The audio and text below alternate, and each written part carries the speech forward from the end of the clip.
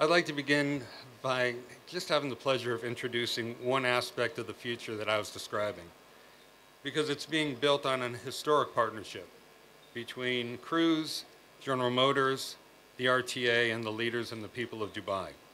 And the next few years, it's going to reshape and transform transportation as we all know it. Now, it started last year when I met on this same site at the expo while it was still being built with the Crown Prince. Together, we signed an agreement that will place Dubai on the cutting edge of mobility, sustainability, and artificial intelligence. The Crown Prince's instructions that day were simple, but they were very profound. He wanted his people to be able to connect across all of Dubai more safely, more reliably, more affordably, and without polluting Dubai's skies and waterways. This is Dubai's vision, and it has now become General Motors and Cruise's mission. Now, for too long, leaders all around the world have accepted the notion that vehicle transportation has to be dangerous and that death and injury and carnage on our roadways is the price that we have to pay to get from place to place. We assume that driving requires emitting excess carbon into our atmosphere, and we expect that roadways belong only to those who have the ability to drive or the means to secure a driver. Dubai is going to help show the world that none of this has to be true. So let me start with safety. In the United States, it's become normal that each year nearly 40,000 people lose their lives on our roads in collisions, and nearly 4.4 million people are seriously injured to a degree that affects the rest of their lives. Same's true in each and every city around the world. In fact, road fatalities in Dubai were up 20% last year. And tragically, those road injuries are now one of the leading causes of death for children in this city. 2 out of 3 fatally injured children in the UAE are killed by road traffic crashes. It doesn't have to be this way. Dubai and Cruise have set out to change this together by removing the least reliable element in road transportation, the human driver. The most dangerous and unpredictable feature of modern automobiles is not the brakes, it's not the accelerator, it's not the heavy metal chassis, it's not the tires, it's the human driver. In the United States, over 90% of fatalities are attributed to drivers. We get sleepy, we get distracted, we get emotional. We don't see well in darkness, and our vision changes over the course of our lives, as do our reflexes. During the pandemic, we saw how fear and frustration change how we drive. Although cars didn't change last year, the way we drove them did. We became more aggressive and reckless and emotional. Fatalities were up 20% in both the United States and Dubai. Charges of driving under the influence rose by nearly identical amounts. So Dubai, Cruise, and GM have committed to make our roads safer by introducing Cruise AVs that rely on an automated driving system. Now, for the last 8 years, engineers at Cruise have been developing this ADS system into the most advanced system in the world. We've tested it on some of the most complicated and chaotic urban streets in the United States, in my hometown of San Francisco. Now, today, Cruise operates the first and only fully driverless ride-hail passenger service in any major city in the United States. And I'd like to show you some images of what our AVs see as they're driving through the bustling streets of San Francisco, just to give you a better idea. So our AVs, and the bottom part is what the AV sees, and above is kind of a representation of how it understands where it's navigating. So it's seeing the other vehicles, it's seeing the individuals, it's projecting which path they're going to take, and it's reacting to all of that in real time. The AVs are running 24 hours a day, 7 days a week. We've driven over nearly 3 million miles, and we've driven over 1 million more hours in simulated driving during the last 3 years.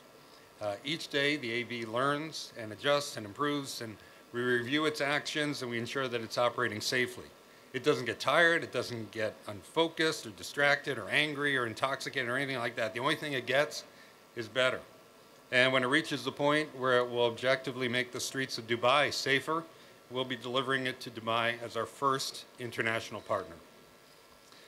Saving lives, and just look at that. I mean, right there, recognize the stop sign being held up by the construction worker, waited for the other car to go through, and then navigated around the cones.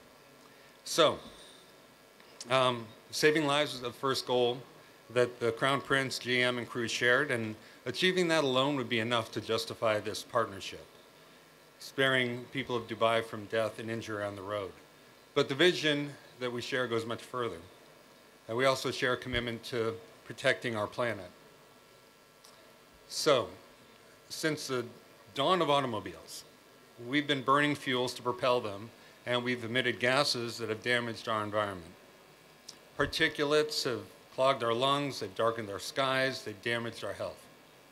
Children have developed epidemic rates of asthma from the air that we breathe, and the carbon dioxide emissions from our vehicles have imperiled the planet. Worldwide, transportation is responsible for roughly 1/5 of all the carbon emissions that are changing the Earth's climate, and about half of that comes from passenger cars and vans. Now, we now know that if we don't cut carbon emissions dramatically, that further climate change is going to devastate our planet. Seas will continue to rise, storms will increase in their frequency and severity, biodiversity will shrink, and water tables will become contaminated, food supplies will fall, and all of us, all humanity will suffer. I've seen that future too, in the Pacific Islands. By the end of this decade, we all need to reduce our global greenhouse gas emissions by 30% simply to limit global warming to 2 degrees Celsius, centigrade. Or else, we've got a much worse future ahead of us. We can eliminate vehicle emissions this century. The cruise fleet is 100% electric. It produces 0 emissions. 0. And this is our commitment for every one of our vehicles wherever we operate in the world. Like GM, Cruise is committed to work toward a world with 0 collisions, 0 deaths, and 0 emissions on our roadways. Now, the first 2 will take a little bit longer, but we can eliminate emissions today. And that's exactly what we're doing, making Dubai safer and cleaner. The Crown Prince's vision for Dubai is also about fairness, making mobility more affordable and more accessible. You know, what are the most expensive elements of ride-hail service? You know, vehicles cost money, of course, but they pay for themselves over time, just through the course of their operations. The most expensive elements of operating a car service are the cost of labor, the drivers, the cost of fuel, and the cost of insurance liability and repairs from collisions.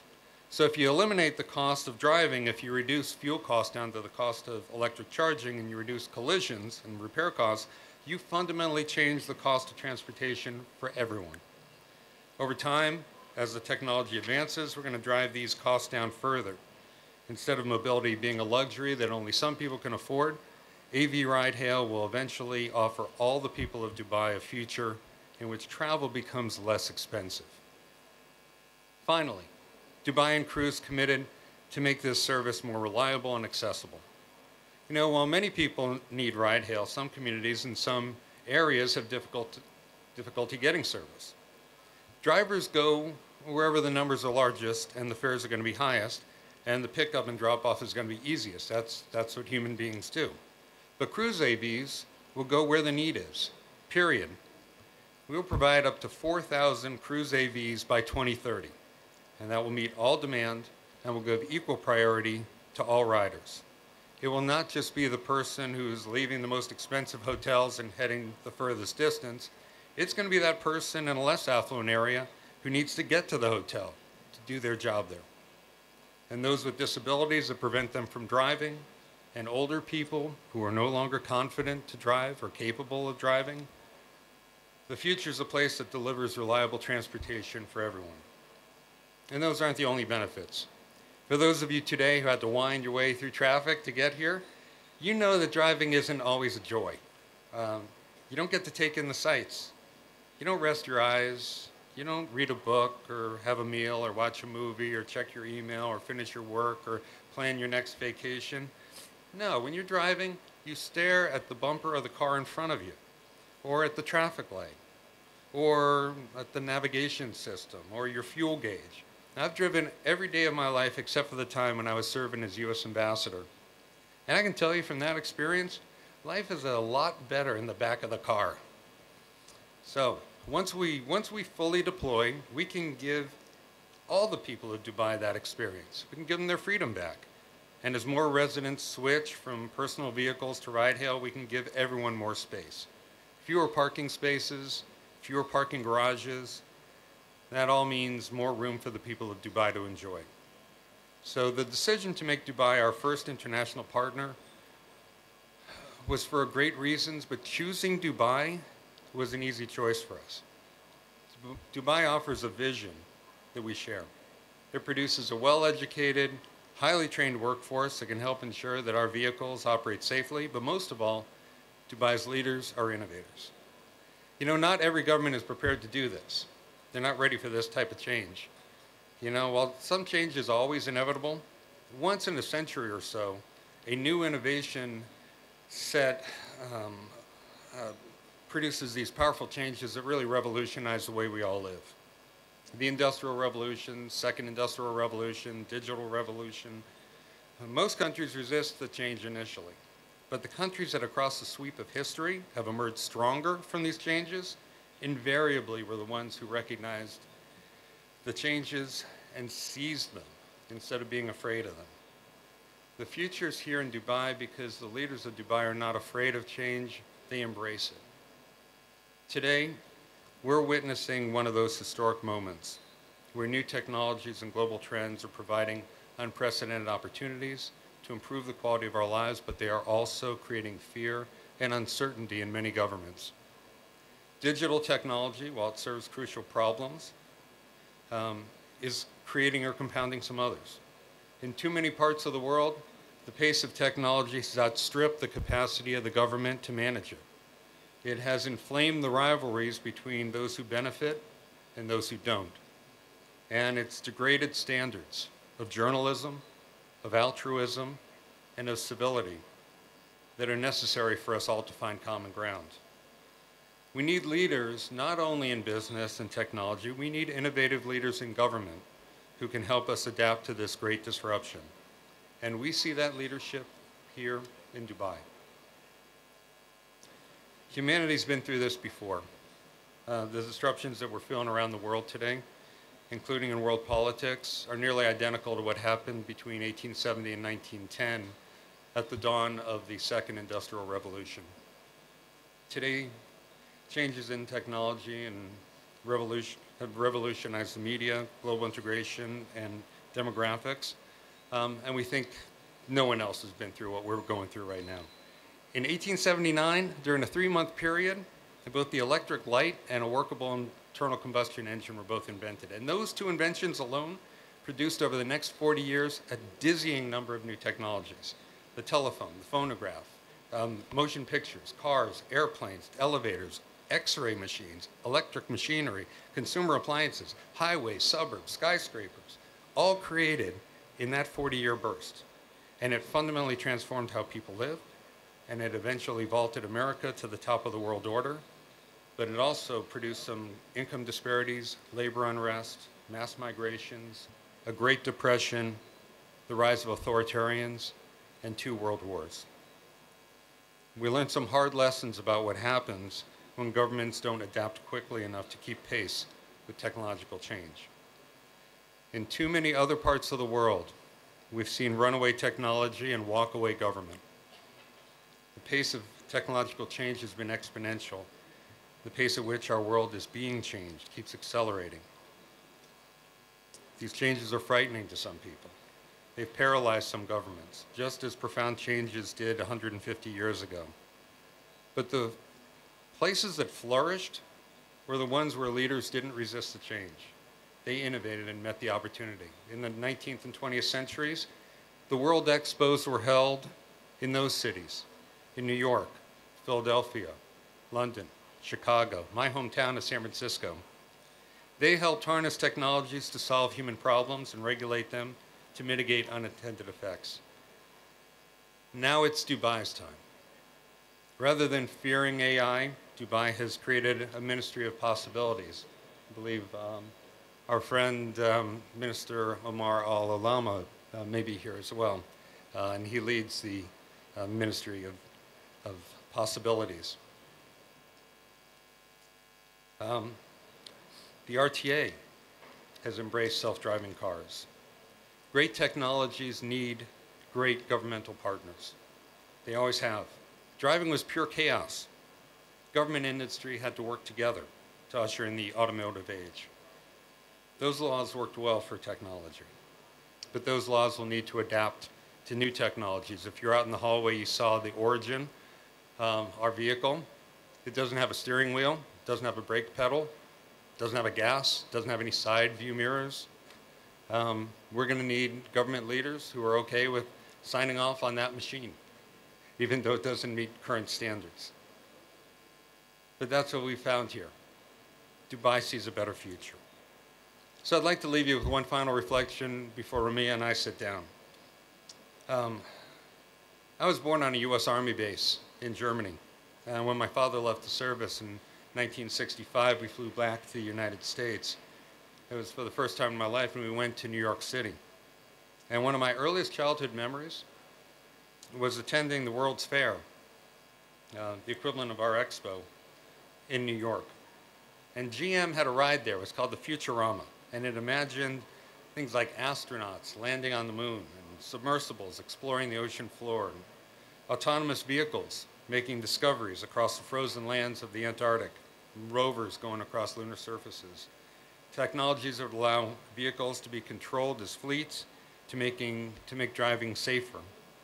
And it imagined the rise of cities like Dubai, with fresh water being pumped into desert cities where skyscrapers would rise and new visions of the future would emerge.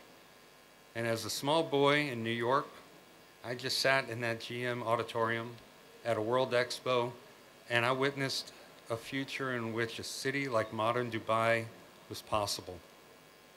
And where self-driving GM vehicles cross superhighways to connect the people of that city together.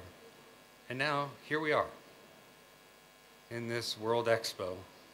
It is the realization of all those dreams with the men and women of Dubai who have made it happen.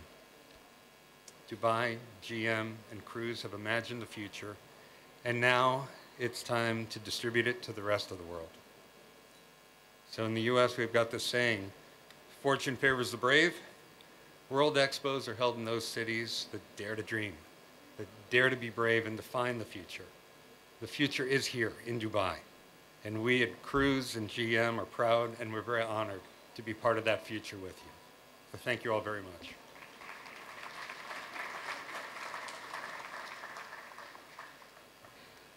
Thank you, Mr. Bleich, for your brief on Cruise and its operations. We're so excited to see what develops in Dubai. And I would like to ask you, first of all, about innovations like autonomous driving and expanded sharing economy. When will they enter the mainstream? When will we see them here? Well, we have worked out an agreement with the RTA, and we're anticipating that they will be on the roads here in Dubai next year. And tell us a little bit about the process that we are going to see on our roads as in the lead up to that time. Well, we'll begin with mapping.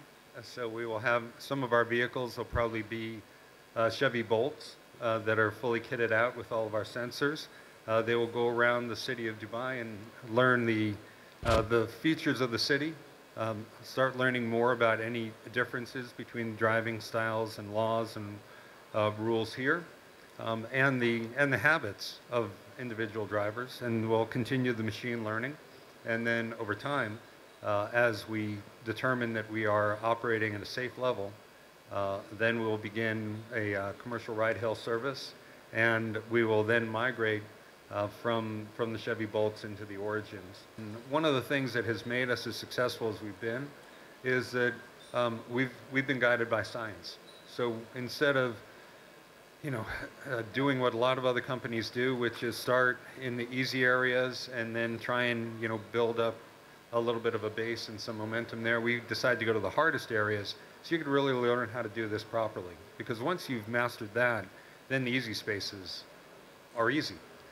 So we've taken our time, but we've moved from being behind other companies to ahead of everyone because we've taken that extra effort to be careful, to be safe, to make sure that we've mastered what we committed to do before we put passengers on the streets. The rule that we talk about at cruise is I'm not going to put a car on the road until I'm prepared to put my own child in it. And you did show us a lot of statistics and share with us the child mortality rates on the roads here in the UAE and in the US as well. And people inherently trust themselves more than they trust technology. You mentioned that the car on display outside has no steering wheel, has no visible brakes. How can we encourage people to really embrace autonomous driving? You know, the same was true with electric elevators. And, you know, really, people trusted elevator operators much more than they trusted electric elevators. And over time, electric elevators got better and better, automatic elevators, and elevator operators were not very good. And there was a lot of carnage in elevators. I won't go into the gory details of it. But once people realized that it truly was safer, and that then the change was rapid. And I think when you saw Mary Barra saying, you know, everyone's nervous the first time they hear about getting in one of these vehicles. A ghost car comes around, pulls up in front of you, and you think, I must be crazy to get inside this. And within 5 minutes, it starts to get a little boring. It's like, okay, this is a really smooth drive. Feels like a person I trust. And that's why people tend to personalize the vehicles. You know, she was in Tostada. My favorite vehicle is Poppy. But it's like it becomes a trusted friend. Just, I don't worry when I get in an elevator. I don't worry when I get in one of our AVs. So it's something that that grows on you as time passes. Yeah, and I think we, you know, we tend to watch others. And, you know, one of the things we've done at Cruise is we started with, again, with the hardest people to convince, sort of older people who are like, not for me. So we had a friend of mine, Willie Mays, who's a Hall of Fame baseball player, 89 years old. He's like, you got to be crazy. What are you doing now? And I said, why don't you try yourself?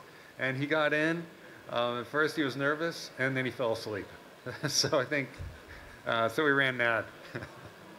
It's like sitting in the dentist chair after half an hour, you get sleepy, but before you get in, your heart's beating, isn't it? Yeah, exactly. Tell us a little bit about the model presented by existing mobility services, shared mobility services. Where are these platforms really headed, especially with new entrants such as yours into the market?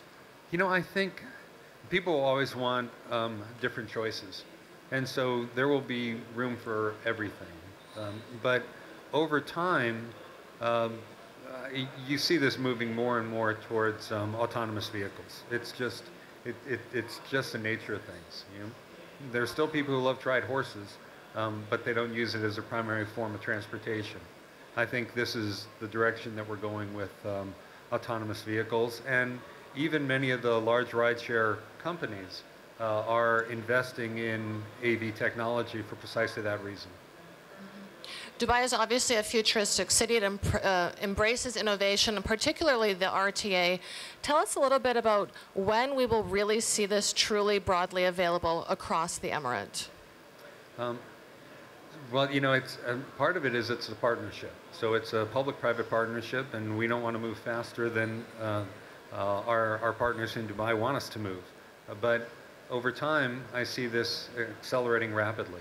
So we would be in, you know, initial operations in 2023, and I think that certainly before the end of this decade, this will be a very common occurrence all around the Emirates and around the world. Looking forward to seeing that. You mentioned the previous transport revolution. How will policy evolve for this next transport revolution? In a number of different ways. I think, again, no one anticipated. It took 30 years for there to be any state in the United States that had a speed limit after vehicles were on the road. At some point, people were like, folks are just going too fast.